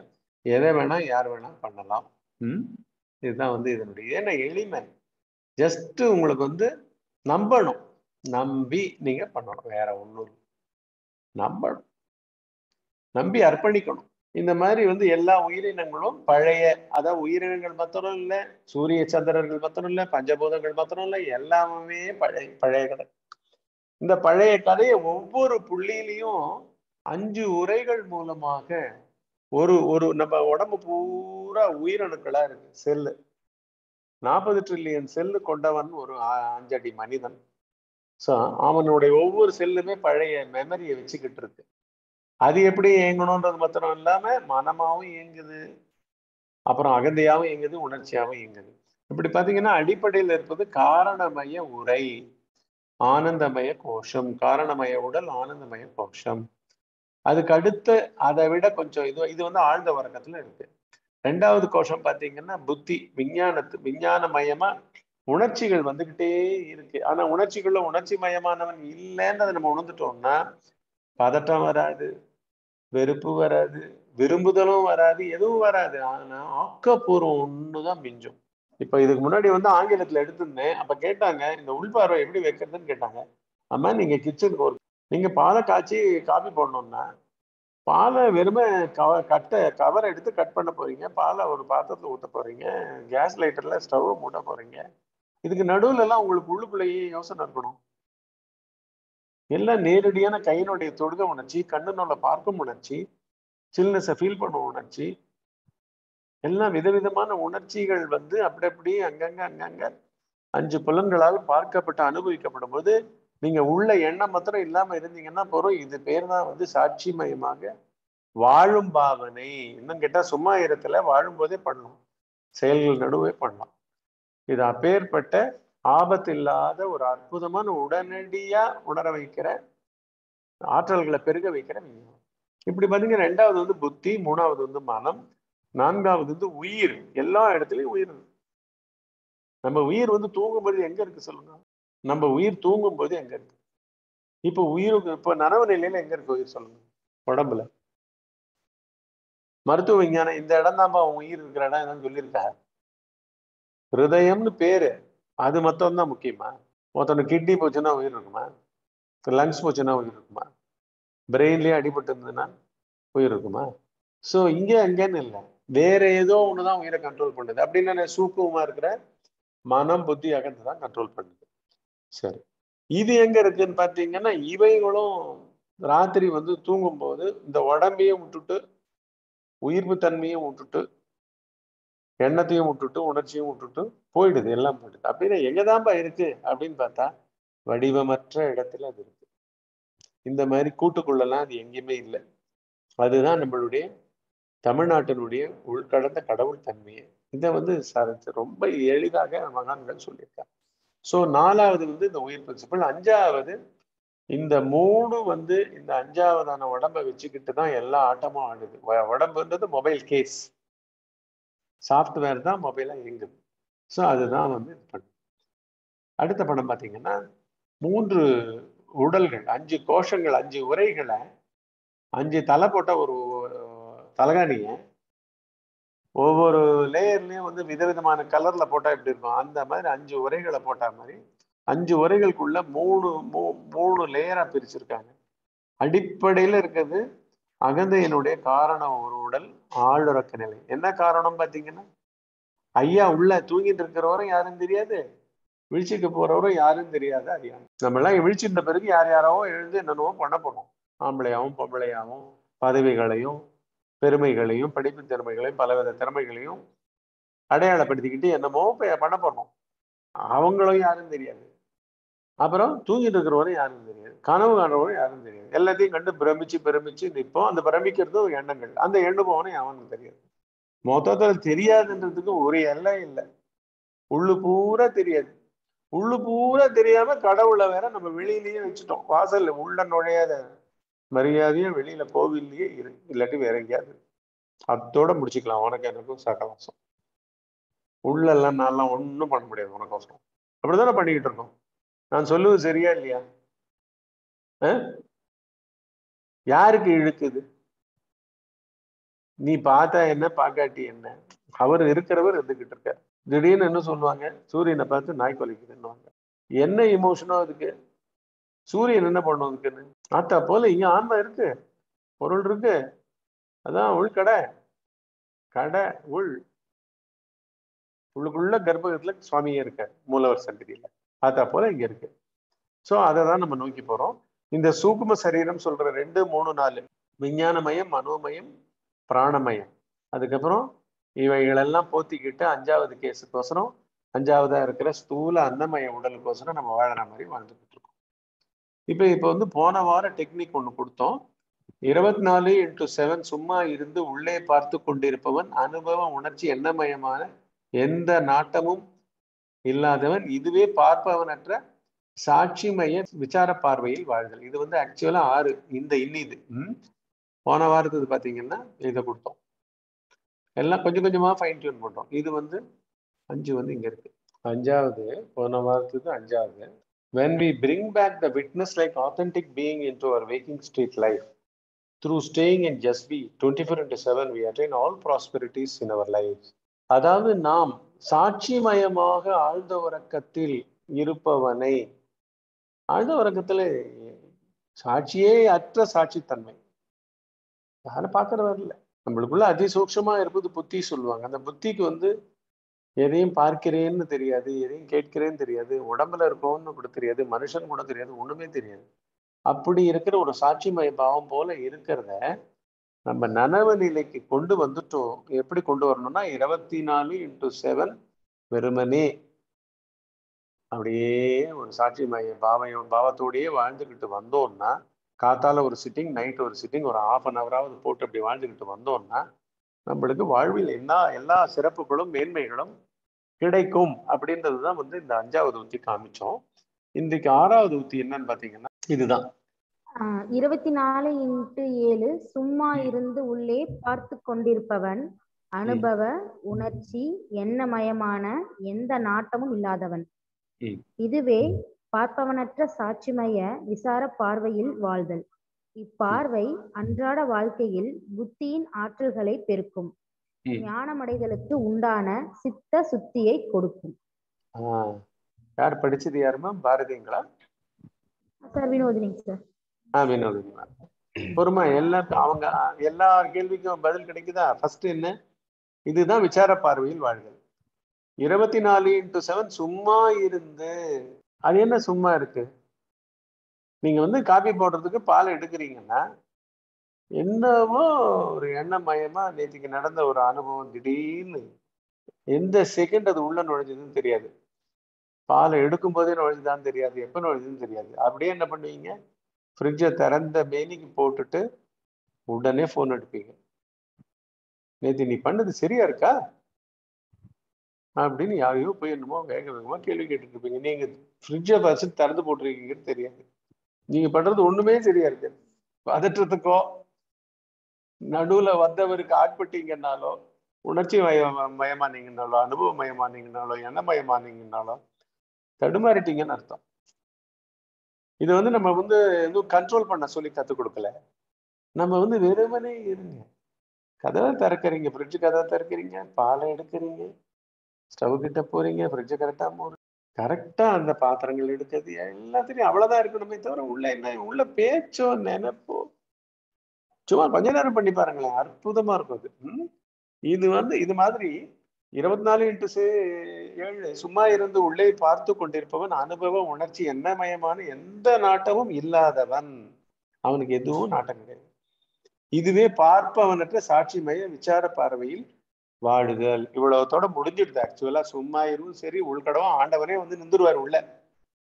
இப்படி இருந்துட்டீங்கன்னா போறோம், ஆண்டவனே வந்து நின்றுருவாரு உள்ள. நீங்க ஏதாவது பண்ணுவாரா போனீங்கன்னா அது உங்களுடைய அனுபவம் வந்து சும்மா விட மாட்டேங்குது உங்களை. இந்த நிமிஷம் நீ பால் கவரை கட் பண்றது இருக்கட்டும், ஃப்ரிட்ஜை திறந்தது இருக்கட்டும், கரண்ட் வேஸ்ட் ஆகட்டும், என்ன வேணா நடக்கலாம், அவ ரிட்டர்ன் நீ உணர்ச்சி வசப்பட்ட பத்தி அதை போய் முதல்ல முடியணும். தப்பு ரைட்டே நம்ம பண்றதுக்கு வரலைங்க, திருத்துவதற்கு வரல. பட் நம்ம எங்கேயோ மோசம் போய் கொண்டிருக்கின்றோம். வாழ்க்கையே மோசம் போய் கொண்டிருக்கின்றது. எது?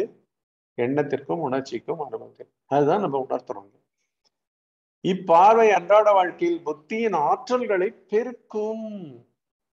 ஆமா, நான் ஒழுங்கா ஒரு பாலை காய்ச்சறதுன்னா 5 நிமிஷம் முடிச்சாச்சு. அப்புறம் ஒவ்வொரு ஸ்டெப்பா நடந்து வரும்போது கூட உள்ள இருந்தோம்னா வந்து உட்காந்து பால் ஆறட்டும், அப்புறம் காப்பி கலந்து கண்ண முடியும் உட்காரும். அப்ப உட்கார்ற சமயத்துல அந்த ஆளும் பேருமா உட்காராம அவர் உட்கார்ந்தாலே போறோம். சரி இன்னைக்கு வந்து என்னமோ கேட்டாரு அப்படின்னு ஆரம்பிச்சீங்கன்னா எல்லாம் 100 வந்துடும் விஷயம்.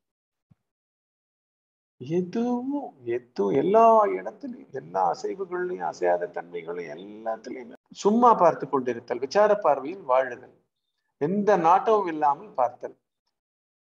இதுதான் வந்து புத்தியின் ஆற்றல்களை பெருக்கும். எப்படின்னா அந்த செகண்ட்ல நீங்க அப்சல்யூட்டா ஒரு எல்லாமுமே நீங்க கத்தலை எழுதுறதுக்கு முன்னாடி தூங்கியிருந்தீங்க. அப்ப பிரபஞ்சத்தையே வேற ஒரு சக்தி தான் நடத்திக்கிட்டு இருந்தது, உங்களையும் சேர்த்து, நம்ம உயிரையும் சேர்த்து. அப்ப இந்த பேரு, மரியாதை, கோபதாபங்கள், ஆன்ம ஞானம் அதெல்லாம் கூட எதுவுமே கிடையாது. சௌக்கியா கிடையாது, எதுவும் கிடையாது. அசௌக்கியமும் கிடையாது, சௌக்கியமும் கிடையாது, எதுவும் கிடையாது. சோ இப்படி இருக்குது நம்மளுடைய பியூரான விஞ்ஞான நிலையா இருக்குது. ஆனா அத வடிவம் இல்லாம இருக்கிறதுனால நம்ம நம்ப மாட்டேன்றோம். இப்ப எல்லாம் நம்பி பண்ணுவீங்களா? இதுதான் நான் கேட்பது. இப்ப வந்து இதுவே ஆற்றல்களை பெருக்குகிறது, இதுவே ஞானம் அடைதலுக்கும் உண்டான சித்த சுத்தியை கொடுக்கின்றது. சரியா? இப்போ ஒரு 5 நிமிஷம் கண்களை மூடி உட்காருறீங்களா? முடியுமா? இப்ப என்ன சொன்னேன் நானு? உள்ள வந்து அனுபவம் வந்தாலும் சரி, உணர்ச்சி வந்தாலும் சரி, எண்ணம் வந்தாலும் சரி, அதுக்கு ஒரு நாட்டமும் கிடையாது. யாருக்கு? அந்த சாட்சிக்கு. சும்மா இருப்பவனுக்கு. நான் வந்திருக்கிறவன் அவனை கிளறி விட்டு பார்க்க விடாம பண்றான். சோ இந்த பார்ப்பவனற்ற பார்வை இதுதான் விசார பார்வை. இதுல உட்காரணும், அவ்வளவுதான். இதுதான் வந்து அற்புதங்களை விளைவிக்கும் அருமரம். பண்ண ஆரம்பிக்கும், உடனடியாக பண்ண ஆரம்பிக்கும். நான் சொல்லும்போது கண்டத்தில்தான் மிக மிக மெதுவாக உள்ளங்கைகளால் முகத்தை தேய்த்து விட்டுக்கொண்டு, உள்ளங்கைகளால் தேய்த்து விட்டுக்கொண்டு, கண்களை உள்ளங்கைகளால் மூடிக்கொண்டு, உள்ளேயே கண்களை திறந்து பிறகு புற வெளிச்சத்திற்கு வாருங்கள். சும்மா இருந்து உள்கடப்பது என்பது ஆற்றல் மிக்கது, அழகானது, அற்புதமானது, எளிமையானது, ஆபத்து இல்லாது. லதா லதா அப்படின்ட்டு அந்த மேடம் பேசுறாங்க. சொல்லுங்கம்மா, சொல்லுங்கம்மா. கேக்குதுங்களா குருஜி? இப்ப கேக்குது. இப்ப வந்து கண்ணை மூடி நம்மளுடைய எண்ணங்களை வந்து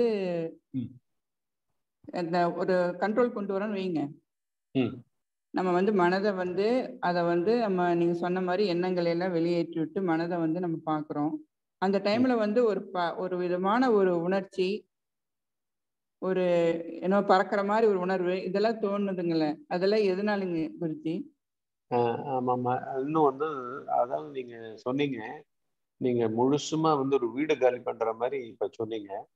ஒரு அறையை சுத்தம் பண்ற மாதிரி எல்லா பொருட்கள்லாம் எடுத்து வச்ச பிறகு சும்மா அந்த அறை சும்மா காத்தோட்டமா எப்படி இருந்தது தெரியுமா அப்படின்ற மாதிரி சொல்றீங்க. ஆக்சுவலா எல்லாமுமே வந்து ஸ்தூல பொருட்களை ஹேண்டில் பண்ற மாதிரியே எனக்கு இது வந்து ஸ்தூலம் கிடையாது. இது நீங்க எண்ணமா லதான்றது உள்ளுக்குள்ள இருக்கிற எண்ணமா இல்லாட்டி வெளியில தெரிகிற உடம்பா? இது ஆக்சுவலா உள்ளுக்குள்ள இருக்குன்னாலே இப்போ வடிவம் கொண்ட லதாவை கொஞ்சம் நகர்ந்து உட்காருங்கன்னா உட்காந்துப்பீங்க. கொஞ்சம் இடம் கொடுப்பீங்களா? நானும் உட்காந்துக்கிறேன், யாராவது பக்கத்துல உட்காந்தாங்கன்னா இடம் கொடுப்பீங்க. அது லதான்ற உடம்பு சரீரத்தை அப்படி நகர்த்தி வைக்கலாம். உள்ள எண்ணத்தை நீங்க உங்க கண்ட்ரோல்லையா இருக்கு. புரியுதா? நம்ம கண்ட்ரோல் வர மாட்டேங்குது. வர இல்லம்மா. அது நம்மன்றது திருப்பி யாருமா? கண்ட்ரோல்ன்றது கண்ட்ரோலர் யாரு? சோ இதெல்லாம் வந்து இது என்னன்னாமா, நீங்க வந்து நிறைய ஆன்மீகம் போயிருப்பீங்க, கரெக்டா? ஆமாமா. அது அதனுடைய தாக்கம் எல்லாம் நிறைய இருக்குமா. இங்க அப்படி கிடையாது. இது வந்து உடனடிமா. நீங்க கொஞ்சம் ஆசுவாசப்பட்டு கொஞ்சம் இதெல்லாம் கேளுங்க. இப்ப நீங்க கேட்கறது தப்புன்னு சொல்ல, ஆனா வந்து கேளுங்க. கண்டிப்பா உங்க எல்லாத்துக்கும் இது உண்டு. ஆனா கண்ட்ரோலர் யாரு? நம்ம கண்ட்ரோல். நம்மன்றது யாரு? கண்ட்ரோலர் யாரு? எண்ணங்கள் யாரு? கண்ட்ரோலரும் கண்ட்ரோல் செய்யப்படுகின்ற எண்ணங்களும் ரெண்டா? லதாவும் லதான்ற அம்மாவுடைய நினைப்புகளும் ரெண்டாவா இருக்கு. நீங்க உங்க உடம்பாவே பாவிக்கிறீங்கல்ல எண்ணங்களை, கரெக்டா? ஆமா. அப்படிதானே ஃபீலிங்ல கொண்டு வரணும். என்ன பார்த்து இப்படி கேட்குறீங்க அப்படின்றீங்கல்ல. அப்படின்னு என்ன பார்த்துன்னா உங்களுடைய ஒரு கருத்தை இன்னொருத்தருக்கு நீங்க தெரிவிக்கும் பொழுது அவங்க ஏதாவது பதில் கருத்தை எதிர்கருத்தை சொல்லும் மாற்று கருத்தை சொல்லும் பொழுது என்ன நீங்க என்னையும் அவமானப்படுத்துறீங்க அப்படின்றீங்கல்ல. சோ ஒரு கருத்துக்கே வந்து உடம்போட அட்டாச் ஆயிருக்கீங்க. புரியுதா? ஒரு கருத்தை உங்க உடம்பா நினைச்சிட்டீங்க, உங்க உயிரா நினைச்சிருக்கீங்க, அது அவமானப்பட்ட மாதிரி சுருங்குறீங்க. கரெக்டா? சோ என்னென்னவோ குழப்பம் பண்ணிட்டுட்டோம். இப்ப வந்து நீங்க பண்ண வேண்டியது என்னன்னா, நம்பி வெறுமனே இந்த மாதிரி வந்து எதையும் அடையறதுக்கு முற்படாமல், கண்ட்ரோல் செய்வதற்கு முற்படாமல், தேடுவதற்கு முற்படாமல், உள்ளதை உள்ளபடி ஸ்லோ டவுன் பண்ணணும், ஸ்லோ டவுன் ஆகணும். எண்ண ஓட்டங்கள் தானா ஆகும், நீங்க நின்றீங்கன்னா ஆகும். உள்ள அதுக்கு வந்து நம்ம என்ன பண்ணுவோம், ஒரு சாட்சி மயமா ஒருத்தரை கொண்டு வரோம். தூக்கத்துல இருந்தீங்களா? நீங்க இல்லவே இல்லை தூக்கத்துல, எண்ணமும் இல்லை. சோ இப்ப வந்து அப்படின்னா இப்ப வந்து சாதாரண தியானம் கத்து கொடுக்குறவங்களே யாருக்கு கத்து கொடுக்குறாங்க?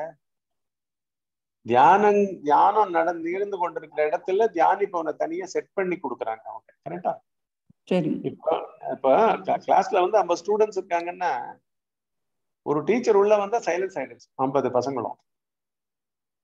இங்க வந்து ஒண்ணுமே இல்ல, உள்ள சாட்சி மயமா கூட நிக்கிறதுக்கு சொல்லி கொடுக்கல. இங்க வெறுமை இருக்கணும், அவ்வளவுதான். நீங்க உங்கள்கிட்ட வந்து கண்ட்ரோல் பண்ணக்கூடாது, புரியுதா? மாற்றி ஆரம்பிக்க கூடாது. வேகத்தை நீங்க குறைக்கிறதுக்கு நீங்க பண்ணவே முடியாது. நீங்க பண்ற வரை வேகத்தை ஜாஸ்தி பண்ணுவீங்க. கண்ட்ரோல் பண்ற வரை கண்ட்ரோல் பண்ண முடியாம தவிச்சு கீழே விழுந்துடுவார், தடுக்கி கீழே தள்ளி விட்டுரும். எண்ணத்தோட வேகம் கொஞ்சம் நஞ்ச வேகம் இல்லை, அது உடம்புல ஒட்டிக்கிட்டு இருக்கு, உலக பொருட்கள்ல ஒட்டிக்கிட்டு இருக்கு. புரியுதுங்களா? இப்ப வந்து ஒரு வீட்டுல தெரியாம கேஸ் திறந்து விட்டுருக்காங்கன்னு தெரியல, ஆனா யாரும் ஸ்மெல்ல பார்த்து கண்டுபிடிச்சாங்க, ஐயோ உங்க வீட்டுல இருந்து செமுத்தியா கேஸ் ஸ்மெல் வருது அப்படின்னு உடனே நீங்க என்ன பண்ணுவீங்க? அடியோட உள்ள நுழைவுக்கு பயப்படுவீங்களா? ஏன்னா போய் ஒரு சுவிட்ச போட்டீங்கன்னா போதும், நம்மளும் போடுவோம், போட்டா நம்மளும். கரெக்டா? அந்த மாதிரி ஒண்ணுத்துக்கு ஒண்ணு குழப்பி கிடக்கு. உங்களுக்கு வேண்டியது பியூட்டிஃபுல் கைடன்ஸ். அந்த கைடன்ஸ் வந்து ஒவ்வொரு வெள்ளிக்கிழமையும் கிடைக்கும். நீங்க வந்து எதையும் புதுசா செட் பண்ணிக்காதீங்க. கண்ட்ரோல் பண்ணணும், இது பண்ணணும், எதுவும் பண்ணவே வேண்டாம். பண்ணாம இருப்பவரை உங்களை மாத்துறதுதான் மொத்த லட்சியமே. இப்போ சும்மா இருவனுடைய லட்சியம் என்ன? சௌக்கியாவோட லட்சியம் லதா அம்மான்றவங்க கிட்ட ஒன்னும் போறோம் ஒரு குழந்தைய பாத்துக்கிற மாதிரி நீங்க உங்களை கவனிச்சுக்காங்க. கொஞ்ச நேரம் பேசாம ஒண்ணும் பண்ண பரவாயில்ல, அது மாட்டுக்கு இருக்கும். இது எதாவது போய் லைக் இது எங்கேயாவது ஓடுதா ஓடணும். இப்படி விட்டு விட்டு விட்டு பாத்தீங்கன்னா அப்புறம் எல்லாம் நிற்கும், உங்களை திரும்பி பார்ப்போம். கரெக்டா? ஒரு கிளாஸ் ரூம்ல ஏன் சத்தம் வருதுன்னா டீச்சர்னு ஒருத்தரும் கிடையாதுன்னு அர்த்தம். ஒரு கிளாஸ் ரூம்ல 100 ஸ்டூடெண்ட்ஸும் இருக்காங்களான்னு கூட தெரியல, ஆனா இருக்காங்கன்னு பார்த்தா டீச்சர் இருக்காரு. அவர் ஏதோ எழுதிக்கிட்டு இருக்காரு, 100 பேர். அத போல இங்க வந்து இவர் பேர் கண்ட்ரோலர் இல்ல, இவர் ஆளே கிடையாது. அந்த மாதிரியான ஒரு பார்வை இருக்கு. அந்த பார்வையை தான் இந்த சௌக்கியா விதைக்க போகுது. 10 வயசு குழந்தைகள்ல இது விதைச்சிட்டோம்னா அவங்க கிட்ட குற்றம் செய்யறதுக்கு முன்னாடியே அவன் உணர்ச்சி தெரிஞ்சிடும். நம்ம கிட்ட வந்து பீரிட்டுக்கிட்டு வருது, இமோஷன் வருது, கோபம் வருது, வெறுப்பு வருது, இதுல நான் இப்ப எண்ணத்தை வேற கோத்தேன்னா அவனை போய் அடிச்சிடுவேன், புரியுதா? இதனால நான் ஹெட்மாஸ்டர் டிஸ்மிஸ் ஆயிடுவேன் அப்படின்னு எல்லா அவகாசமும் இப்ப கிடைக்க போகுது குழந்தைகளுக்கு. இது ஒரு விஞ்ஞானம். இப்போ வந்து உங்களோட வீட்டுல வாஷிங் மிஷின் வாங்கினீங்கன்னா விஞ்ஞானம் இருக்கு. அது ஏன்னா வந்து திடீர்னு ஒர்க் பண்ணலன்னு பார்த்தா பின்னாடி அந்த இதை கைட்டு பாருங்கள் அப்படின்னு போட்டிருப்பான். படம் எல்லாம் போட்டு கொடுத்துருப்பான் புக்லெட்ல. திறந்து பாத்தீங்கன்னா அடைச்சிருக்கும், புரியுதுங்களா? ஏதாவது ஒரு நாப் ஒண்ணு இருக்கும், அதை பிடிச்சி அப்படி இழுத்து விட்டு திருப்பி இப்ப ஆன் பண்ணுங்கள்னு போடுவான். இப்போ ஆன் பண்ணீங்கன்னா உடனே போடுவோம். அத போல இங்கே உள் விஞ்ஞானம் இங்க கொடுக்கப்படல. அது நம்ம கடவுள் விஞ்ஞானம் கொடுக்குறோம். இது விஞ்ஞானம். விஞ்ஞானத்தை விஞ்ஞானமா பண்ணலாமே, தைரியமா பண்ணலாமே. சரியா? நம்ம சந்தோஷமா பண்ணுங்கம்மா. ஆமாமா, அந்த சந்தோஷமா பண்ணுங்க. வாரம் வாரம் வாங்கோ, தெரிஞ்சவங்களுக்கு எல்லாம் சொல்லுங்க. அம்மா வந்து நல்ல இது பண்ணிக்கிட்டு இருக்காங்க சாந்திமா, அவங்களுக்கு தோள் கொடுங்க. எல்லாரும் அவங்க துணை நின்று நம்ம எடுத்துட்டு போவோம். நல்லதுமா. சரிங்க. நல்லது. நன்றி.